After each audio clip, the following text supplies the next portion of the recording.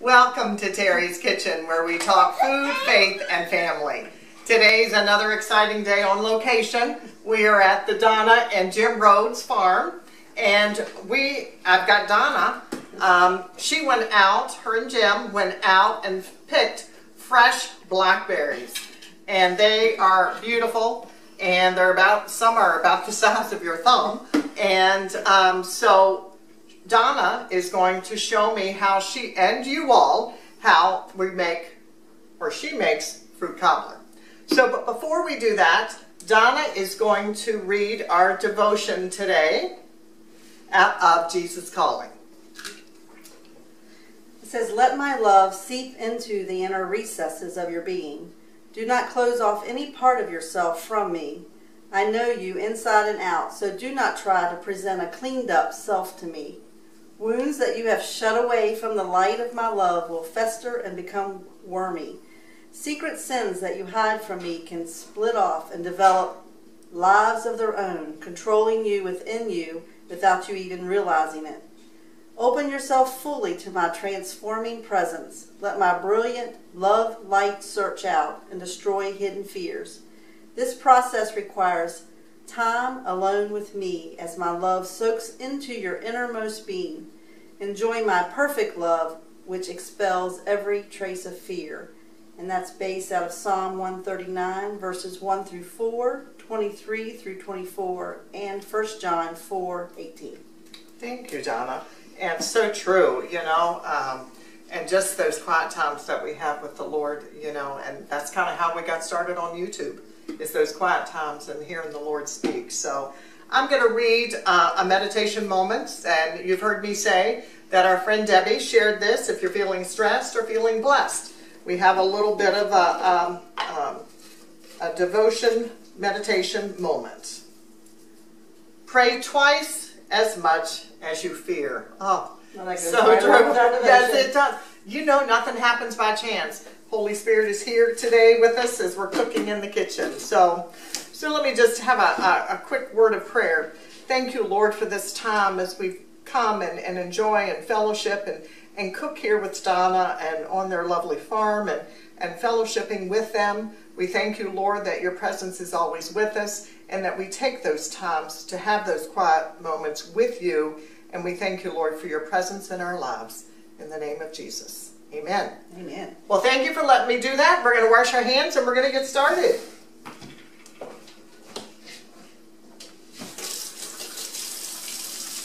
And I'm looking out the window of their beautiful farm overlooking in the sunflowers.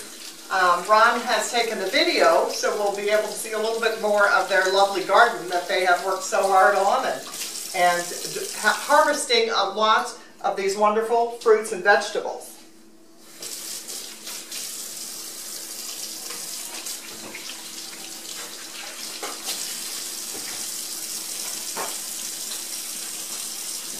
Okay. All right. So Donna got some hot butter. We do have some hot butter. So hot butter. So what do we have? So where did you get this recipe, and what do you call this recipe? So this is a family tradition recipe from Page County, and when I was young, before we got married, I was collecting recipes from my grandmother and from sister-in-laws and aunts, and I put everything together back then in this little basically index card. You can see how old it is. That's a good idea. And so basically these are recipes that I collected through the years from family, and it's really from my great-aunt Marie Ryman, but still today we coin it as the Page County 1-cup cobbler. And it is very quick, easy, throw it together on a summer day, last minute, and take it to many picnics, but we enjoy it with pretty much any kind of fruit. Our favorite is peach, but today we're going to do blackberry. Well, we're coming up on peach season, so that'll be good too. Yeah. So basically you take a 13×9 pan, and I took a 1/3 cup of butter and melted it in the oven, and that's here ready for us to go. And then in a bowl, you're just going to put all your dry ingredients, which here we go is our 1 cup. So we have 1 cup of flour and 1 cup of sugar. Everybody, I've noticed, and especially, you know, seeing recipes, that everybody has a little different way that they make a cobbler. And, but basically you can't go wrong: flour, sugar, and your berries and milk. So, yeah. And so this one, what makes this a little different is basically you just layer it in the pan, but the butter goes in first, so that way it kind of comes up around the edges and makes the crisp, buttery crust. Oh, from so underneath. Usually cobblers have the fruit on the bottom, the crust on top. This is flipped opposite. Okay. So insofar I have the cup of butter, the cup of flour and the cup of sugar, dry ingredients, I'm going to add 3/4 a teaspoon of baking powder and a 1/2 teaspoon of salt. So how often do you make these cobblers? Well, in the summertime, probably 2 or 3 times a month. But in the winter, we will freeze our berries. And so it's a nice treat, actually, in the wintertime. And then there's always the family debate. So here we go, Terry. Okay. So with your cobbler, do you have vanilla ice cream with it or milk? Well, I can answer that, and it depends on the cobbler. So, our family has something a little similar with their berry cobbler. We always called it cherry pudding. And it's a cake-like, and it's a dry cake. So when that is done, comes out of the oven, we cut it in squares, put it in a bowl, sprinkle sugar on top, because there's not really a lot of sugar in the actual cherry pudding, and then a teaspoon of sugar on top of that, put the milk over that, and then the milk absorbs the sugar. It's warm. However, if I'm doing a cobbler, which I'm thinking is what you're kind of making, I want ice cream. Yeah. Yes, yes. So what's going on here with the roses? Oh, well, see, we have the Gochenauer Bowman, yes. And then the Rhodes, yes, the all-farm community debate. So really it's split, but I would say, yeah, milk is definitely on the Bowman side, and Rhodes is all about the ice cream. Of course, they had a dairy farm, so they're all about the vanilla ice cream. Oh, okay. But Grandma Rhodes does put milk on lots of things. So I'm just adding a cup of milk to my dry ingredients, and you're just making the batter similar to a pancake batter. Oh, okay. So, and you know, we all have, when we're cooking, we all have, you know, those memories and family recipes that we like to pass down. And so where do you think your Aunt Marie got her recipe?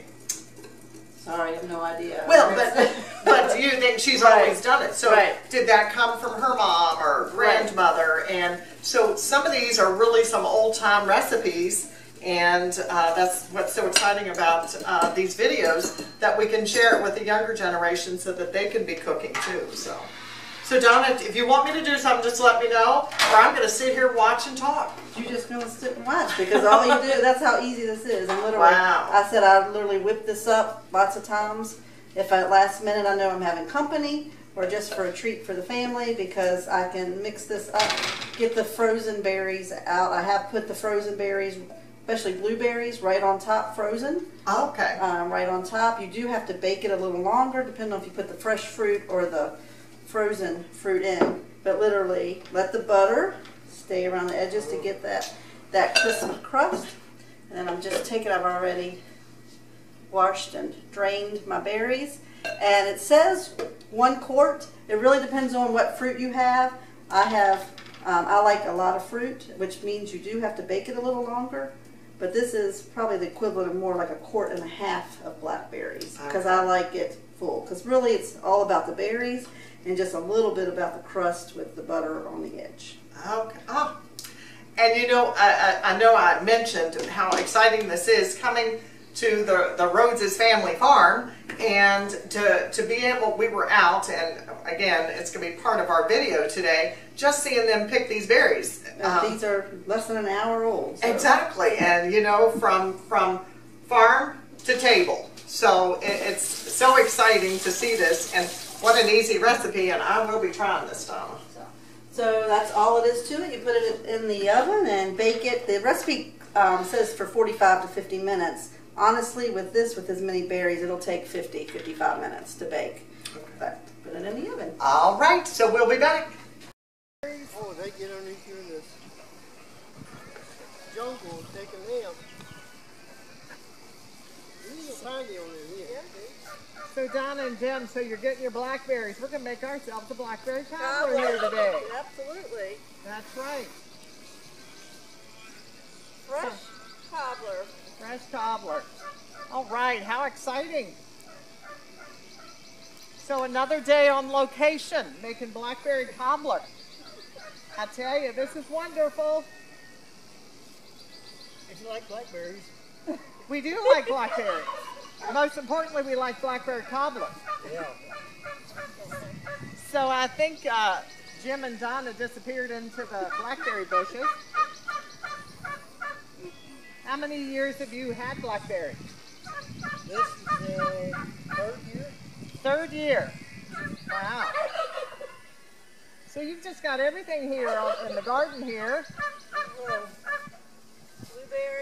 Blueberries, strawberries. I've taken advantage of those strawberries. Corn.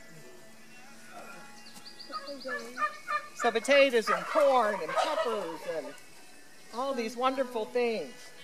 Yeah. And 2 homegrown twin boys, right, on the farm? Well, we have just had the best time in this kitchen. Let me just tell you. We have the blackberry cobbler. The fruit cobbler is out of the oven. Wish you all were here because Donna's going to dip us up a bowl. She's got her milk for those that like milk. She's got some vanilla ice cream for those that like vanilla ice cream. And we're just going to give a taste here. All right. It's going to be a little hot, but I think we're going to manage it. There we go. So like I said, I put extra berries in it, so it did take the full 55 minutes, and you want to make sure that, you know, basically it's like a pancake mix, and it's has set up. And yep, Terry, if you want to get in there. Oh my gosh, look at all this. Oh, that is more berry than cobbler. That is wonderful. That's, yep. Great. There we go. I have thoroughly enjoyed that. Off film, we were trying to think of, we're going to do some more recipes because this was so much fun coming on location down here at the Rhodes' house, the Rhodes' farm. We'll be butchering a cow next week. Yes, because this is the Rhodes. I talk about Jim Rhodes and the beef. So this is where I get the beef that I cook with.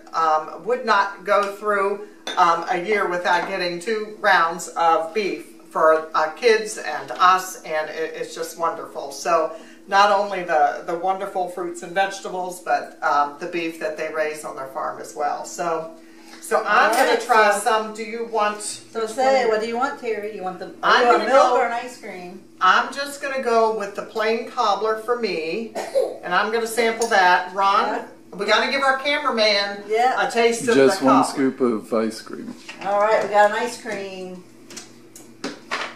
So I'll switch spots here with you. Oh my! Oh, that's good.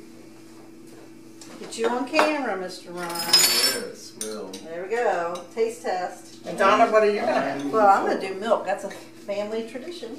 It's the milk. Yes. Oh my. Those berries, delicious. The cobbler itself. And you talk about like a pancake batter. Right, instead of having a crust or even a crumb, like some people do cobblers with an oatmeal crumb or an actual pie crust, this is literally like a pancake batter that just kind of surrounds the fruit, just enough to hold it together. Oh, but just all those berries and the sweetness and the little bit of tartness is popping. So delicious, another recipe, definitely going to be trying. I think you need to definitely try it for your family. It is certainly easy, and get yourself some blackberries. It is blackberry season. And if not, if you have some in the freezer, you can use that to make the cobbler as well. We want to thank you. Well, I want to thank Donna and Jim and Brittany for letting me come and join in today in their home, in their kitchen, and cooking. It was just wonderful and just wonderful fellowship. And so thank you. Thank you for viewing our video. If you like it, certainly share it and subscribe. We would appreciate it. Blessings.